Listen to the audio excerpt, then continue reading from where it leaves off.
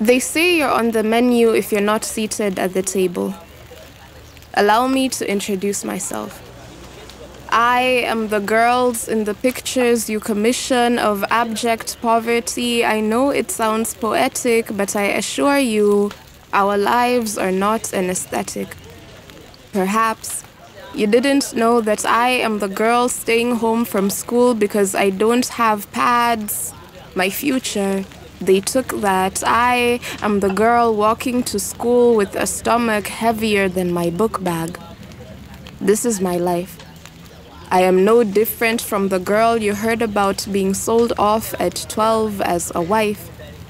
I am not a charity case, but that's the picture you get. I see I am my grandmother's legacy.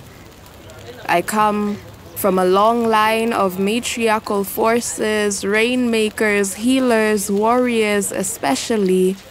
My mother and grandmother now say they hope I forgive them for bringing me into a world where my very existence is a transgression, where demanding change is mundane and violence against my sisters is just another Monday.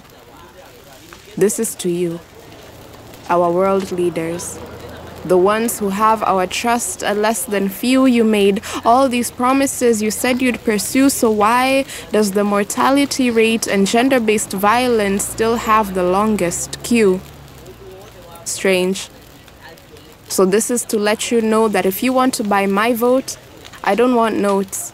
I just want change. Love is a verb. So I don't just want you to talk about it, I need you to be about it in every sector: health, economy, climate, community. This is your opportunity in every room to put my sisters first, even the ones still in the womb. We've come a long way.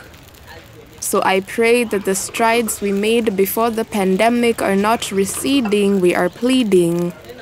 Do not leave us behind. We have options but no choices, opinions but no voices. It's time, it's been time to rise, refocus, recover.